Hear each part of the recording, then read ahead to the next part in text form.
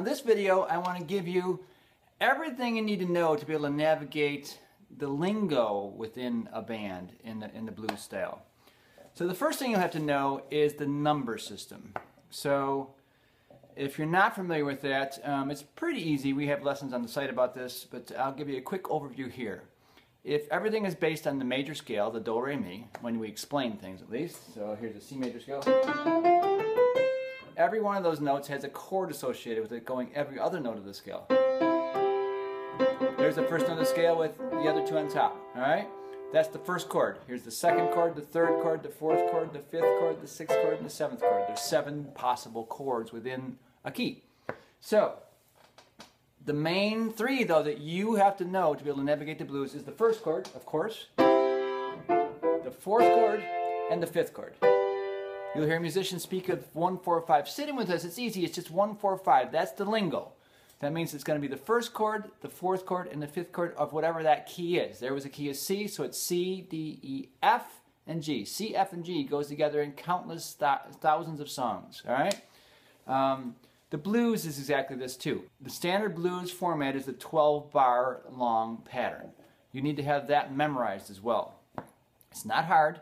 It's only 3 chords, but in a very particular order. Matter of fact, I have a chart available. I'll show it to you here.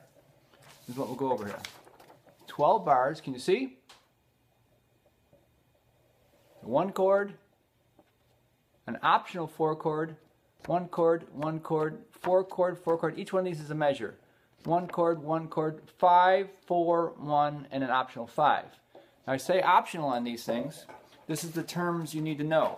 On a gig, the band leader might go, it might not be no rehearsal, the band leader might go, okay, key of E with a quick change. What's the quick change? Quick change is the optional 4 chord in the second bar. Otherwise it goes a long change, 1, 1, 1, 1. But otherwise 1, 4, 1, 1. That's an option some bands, some songs take. You have to have that kind of figured out ahead of time. So if the band leader says, in the key of E, you need to know what those 3 chords are. E, G, A, B. E, A, and B. 1, 4, and 5. So you need to know that key, the 1, 4, and 5, and be able to fit it to this pattern. And if they say it's a quick change, it means in the second bar it's going to be an A chord. See how it works? It's just simple math, really.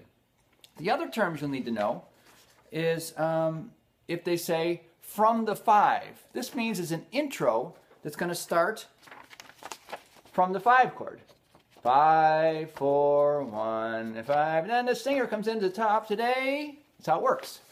So a band leader could say any key, okay guys, it's in the key, or girls, it's in the key of D from the 5 with a quick change. I mean, he's going to take those start there, and they're going to take that chord in the second bar. The only other term you really need to know to play the blues, to be able to sit in with the band, is the word turnaround. Now, the turnaround is really the last couple bars, the bars 11 and 12 of the 12-bar blues form. And there's many, many variations of different bands and different songs do in this. If it's jazzy, you might put some fancier chords, but either way, it turns it around, loops it around back to the top. Makes it easy. The 5 chord is, if you've classically trained, is the dominant chord. It's the strongest second last chord you can have. 5, here's our 1, 4, 5. 5 always wants to lead back to 1. So it's a great second last chord because it makes sure when we put that 5 chord in there, where everybody's positive where that beginning is. If you do it without that, it's actually so uncommon that the band would have to explain it first. Like, don't do a turnaround chord. 1 chord, 1 chord, 1 chord, 1 chord. So it's kind of confusing when you do really simple blues that it could actually be 6 bars at the 1, 2 at the end, and 4 more at the beginning if it's a long change. So, but that is so uncommon that bands usually stop to explain that. Like, keep it super simple, you know. But if you know this 12-bar, common 12-bar format, and you know those few terms, again, the turnaround can be anything. And here we got the simplest one with just a 5 chord there. It could be other things, depending on the tempo. Sometimes when it's a slower blues, they put a few extra chords in there. Like on You Shook Me for Led Zeppelin. They have 1, 4, 1, 5, 2 beats each. So there's different variations that happen.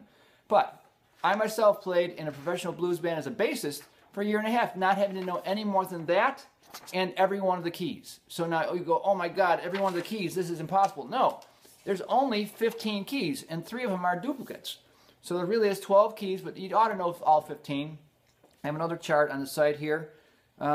Is up to from 0 sharps and flats to up to 7 sharps or 7 flats. That's 14 plus the neutral key C. There's 15 possible keys. If you know all 15, it's not a lot to learn, and most of those will never be touched. There's probably half a dozen that are pretty common. So if you learn the ones that start with a natural note C, D, E, F, G, and A, at least you're in the club. You'll know your way around 1, 4, 5, and especially in the blues. So that's pretty much it.